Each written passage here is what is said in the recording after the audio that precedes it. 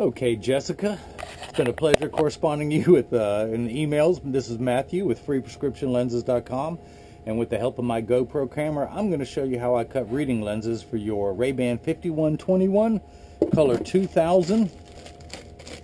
I'm going to take it out. This is exactly how Ray-Ban ships it to me, with their little SKU card, the black leather Wayfarer case, your Wayfarer frames with a little plastic sleeve that Ray-Ban puts on there for shipping. If they think it's a good idea to put one on one temple, I'm going to put a second one on there to send it to you. That's the only thing I do differently. I add on to Ray-Ban. And actually your Ray-Ban cleaning cloth that comes inside the case. Let me move all this aside and I'm going to get to work. The first thing I'm going to do is pop out your original demo lenses that Ray-Ban puts in there. I'm going to send these to you, so if you ever want to sell these frames years from now, you'll have the original lenses. They belong to you. Now this is your frame. It's based on the original Wayfarer, the sunglasses. They just put the ophthalmic glasses in there, and they call it the 5121. So I'm going to put your Italian design frame into my Italian Santinelli LE1000 patternless edger, and it's going to trace the shape of your right lens, and then it's going to pop over and trace the shape of your left lens.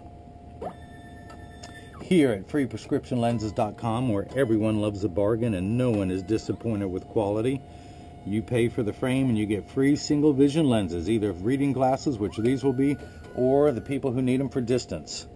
So I'm going to pull your shape up, put in the pupillary distance. I'm going to type what type of lens material this is. This is a polycarbonate lens with anti-glare coating, so I'm going to cut it on the soft cycle. The anti-glare, in fact, let me just grab another lens in comparable power. Let me see, this is your right lens, minus 50, yeah. The anti-glare coating, it eliminates glare when driving at night, although these are your reading glasses, but it's also an anti-reflection lens. You can see this lens on the right that does not have that coating is showing the reflection of the fluorescent lights overhead. The other nice thing about this is if someone takes a picture with a flash, you won't see the flash lit up. So yours is plus 150 minus 50 at 90. I'm going to spin the axis wheel on my Marco 101 lensometer, pull up the power of 1 plus 150, rotate your lens until I find the optical center and the sphere power comes in. I check your astigmatism correction, which is minus 50, which is 2 steps, and I'll explain that in a moment. I'm going to put some dots on here. I'm just going to darken these so you can be able to see them later. This is the right lens, marked right. Now let's do your left lens, plus 150 minus 75 at 90, the same axis. That rarely happens. So plus 150, although you do have 3 steps of astigmatism correction in the left eye. Yep, that lines up perfectly. Let's put some dots on here, darken those dots so the folks at home can see it, and mark that one L for left. So I'm going to put a block on here. This block is what's going to hold it in place while it's cutting. I do have to put a little double-sided adhesive sticker on there. The black side is the sticky, as you see it sticking to my finger. I'm going to put it on there, peel off the other side, making that sticky, and line up your optical center. That is your right lens. Now let's do your left. The anti-glare coating that you have, it is not necessary to use a wet cleaner anymore. That is now obsolete. All you will ever need to use is your Ray-Ban cleaning cloth, or the extra one that I will provide. And since you are Jessica, you are going to get a pink one, all right? But one of the things about the anti-glare coating is it makes it a little bit more slippery because it's a hydrophobic surface, meaning that it hates water. So I'm going to put an extra little sticker on here so it does not slide while it's cutting. Now I'm going to put this in the chuck, and it's going to trace the shape of your frame onto the lens to make sure it is large enough to cut out, and it will. I've done the measurements in advance, but this is just a routine operation I cannot get around. So it is now tracing the shape of your frame onto the concave side of the lens, which is closest to your eyelashes. Once it has done that, it's going to trace the convex side of the lens. Now these aspheric lenses are flatter. Even though it's the convex side, it still does not give you that fishbowl appearance. These are high quality premium lenses, which I'll explain in a moment. The actual cutting wheel is down here on the bottom on the left. It is like a heavy grit sandpaper. This wheel in the center is what's going to put the bevel onto the lens so it stays inside the frame. This is going to get loud and I'll have to close the door, but for now I just want you to see your prescription lens. Strike the cutting wheel and let's get started. Let's get this party started. So I'm going to close that. Let me get a tissue and see if I can dry this door off so you can watch. It is now 7:46 on Wednesday, March 5th, 44 degrees in my hometown of Durham, North Carolina, at least according to my Samsung Gear watch. This whole process will take about 15 minutes, and hopefully you enjoy watching. And if you don't enjoy it, you're stuck watching anyway, like I am. So I'll have a cup of tea and enjoy. For those of you keeping score at home, I am drinking Earl Grey tonight. Now, your prescription, and I wrote it down on my very scientific pad here, but your right eye is plus 75 minus 50 at 90. Your left eye is plus 75 minus 75 at 90 with a 1 add in your bifocal. These are reading glasses, so you would add these two numbers together. And because you told me that plus 175 is too strong, we backed it off one step to 150 minus 50 at 90 plus 150 minus 75. Now everything is in quarter increments, 0.25, 0.50, 0.75, 1, and so on. So for your distance, you need 3 steps correction in both eyes. As reading glasses, we add the additional 4 steps, which is 1, making it, well, it would be full power, would be plus 175, but we're doing 150, so that is 6 steps of power. You have 2 steps of astigmatism correction, and there is a stigma over the word astigmatism. It just means shape. It's like someone has straight hair, someone else has curly hair. So you have 2 steps correction. This first number magnifies everything. This second number takes away the fuzzy edges. That's what astigmatism is. It makes 6s and 8s look alike. It makes the letters P and F look alike. And this just tells us where to fine-tune that knob to make everything nice and crisp at 90 degrees. If my elbow were 0 and my fingertip were 180 in a circle from 0 to 180, that is the linear. 90 and 270 is the vertical meridian. We turn that knob to 90 to clear everything up in both eyes, which is actually rare. This is just an arbitrary number that shows us where to fine-tune things. These are real steps, real powers. This just varies with everyone, and it's just rare to see the same step in both eyes. But that just shows, Jessica, that you got special eyes. Special eyes that need extra magnification, but we all need extra magnification. I've got some really strong magnifiers that I use here in the lab. In fact, when I hold this up over the words printed in the back, you should see some weird effects going on.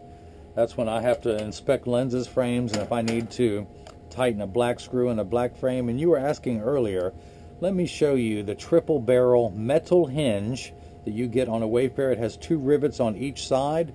One is blocked by the Ray-Ban logo. The other one is known as the shield, which is just the back side of the rivet. So I'm actually going to be quite surprised if this fits. But the first thing I'm going to do, is dry this off so I don't drop it.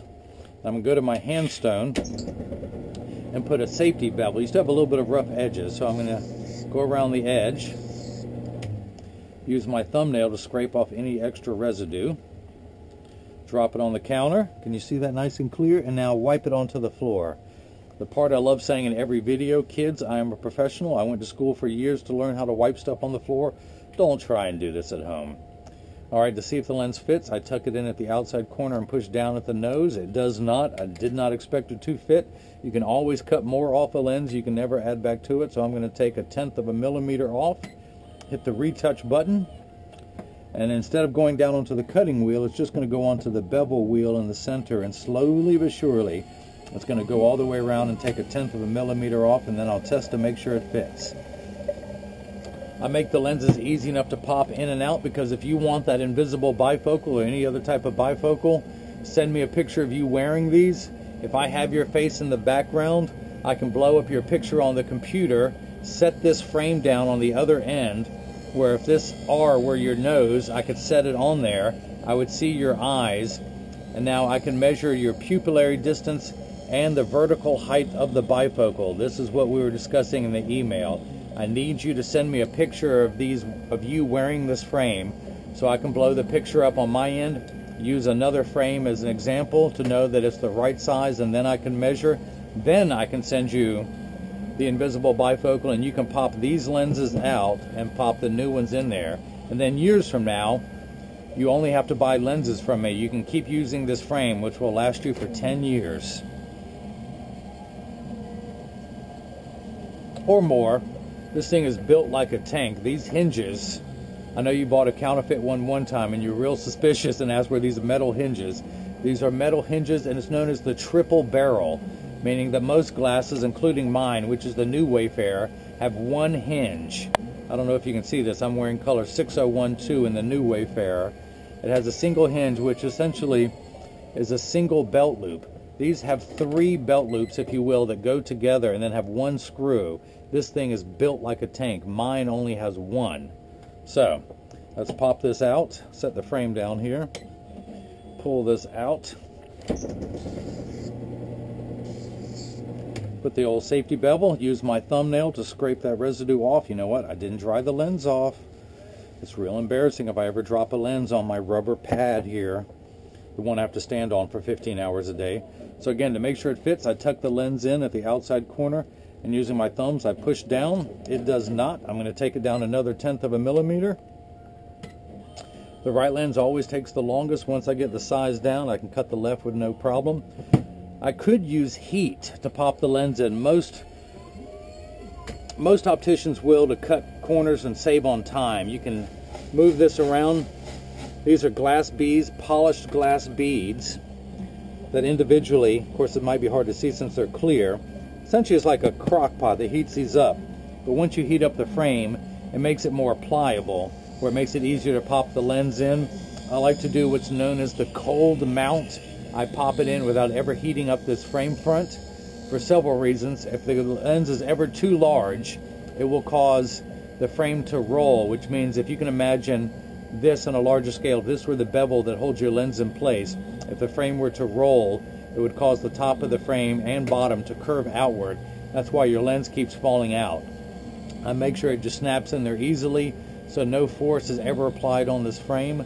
I do use heat to adjust the temples for anyone here. Now this is a good time to bring it up. 99% of all optical shops will do free adjustments if you ask them. If these are too loose or too tight, just tell them. They'll know what to do. If it's too tight, they'll loosen it here.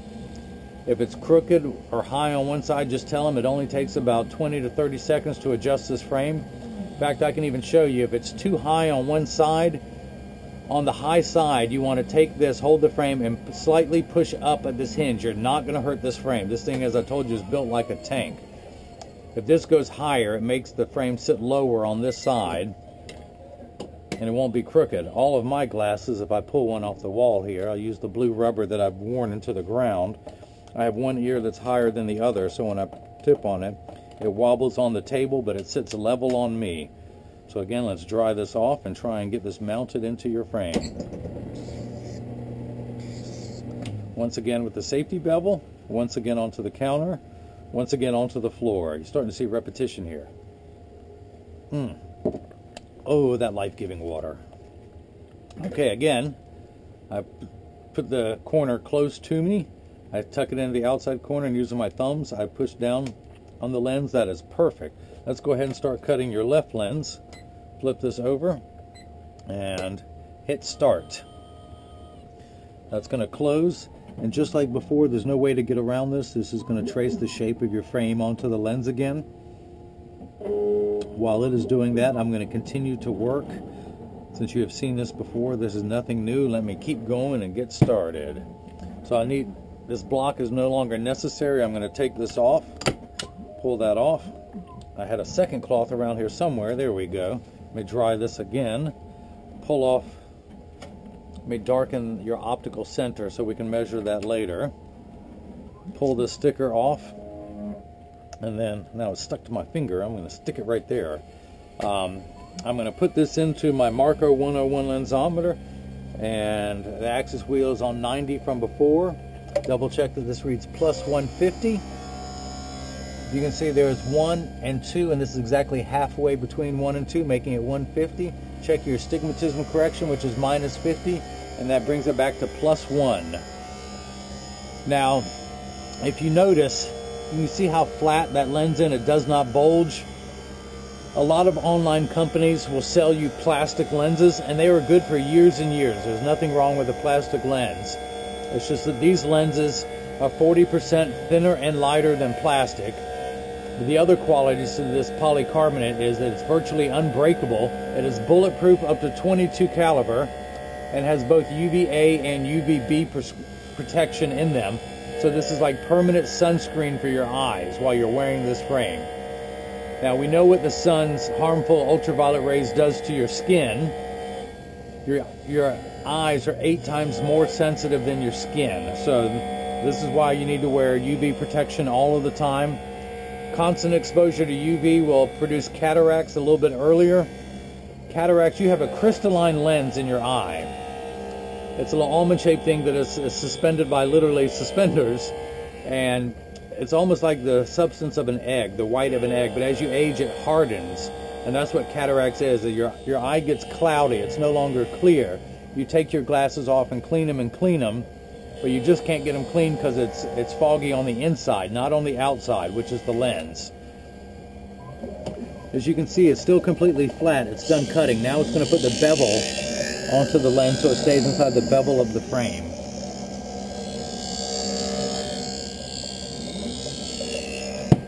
So, the other nice thing about these, so we have the polycarbonate lenses, which are thinner and lighter, unbreakable, bulletproof, blah, blah, blah, blah, blah, UVA, UVB. You've all heard this before. Jessica in Detroit, Michigan.